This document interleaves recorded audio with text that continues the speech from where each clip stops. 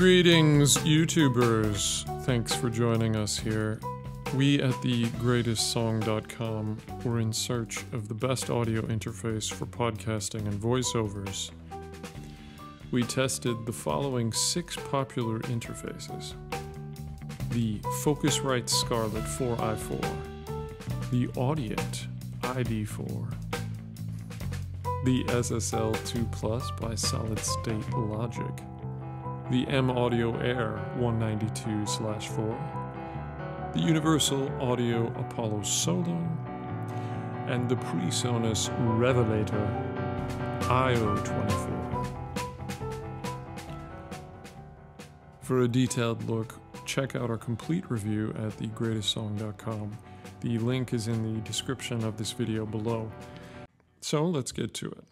First, we have the Focusrite Scarlett 4i4.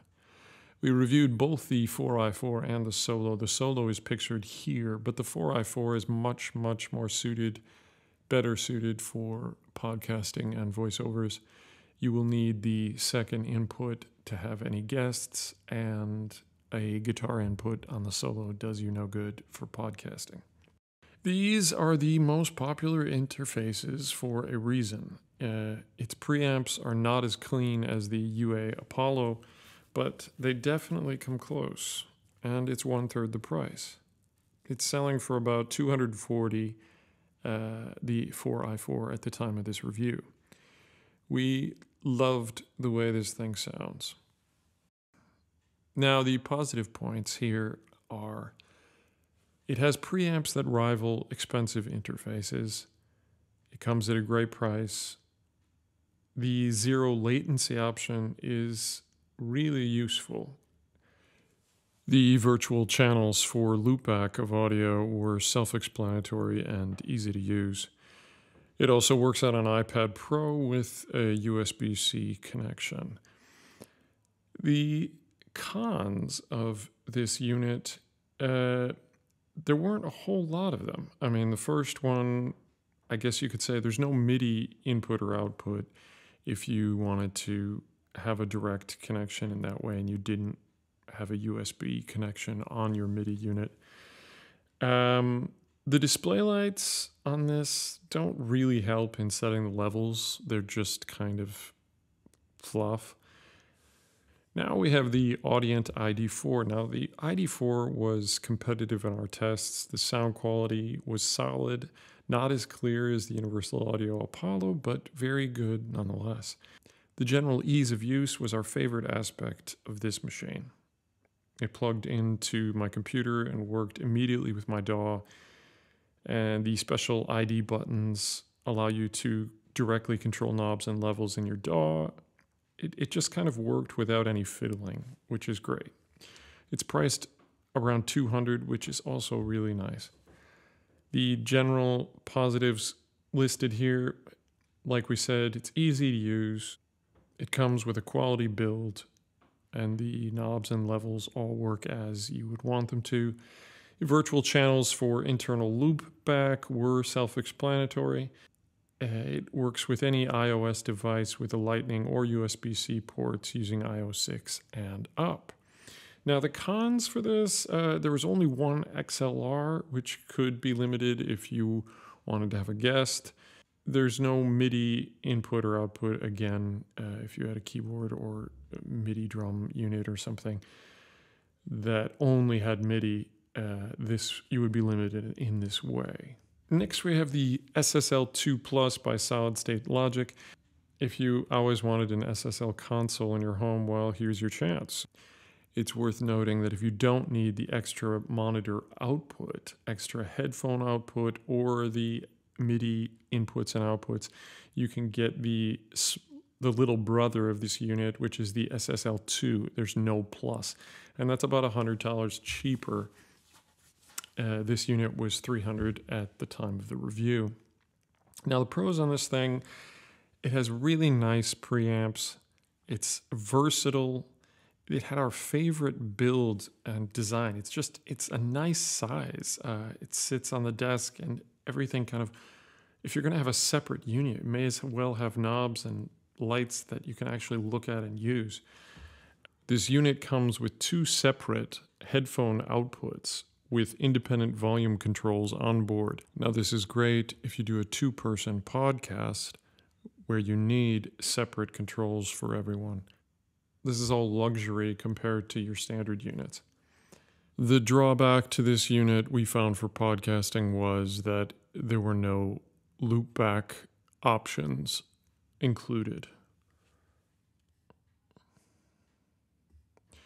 Next, we have the M Audio Air, the 192/4. Now, this interface has the lowest price tag on this list, but sadly, it was not even worth that. We heard good things about this, and we thought it would be worth to at least try out an interface around the $100 mark. This fit that bill, but it confirms what I already knew. Going cheap on an audio interface is really not worth it. The pros on this are it is inexpensive, and the cons, it has poor sound quality from the preamps. There's a gain shelf jump from where it's super quiet and all of a sudden it's just way too loud. That's really annoying if you're setting levels. And there were no loopback options included. Next, we have the Universal Audio Apollo Solo. This has the same exact specs and build as the Apollo Aero, which is pictured here. It was just a rebranding on their part to name it the Apollo Solo. They just wanted one line.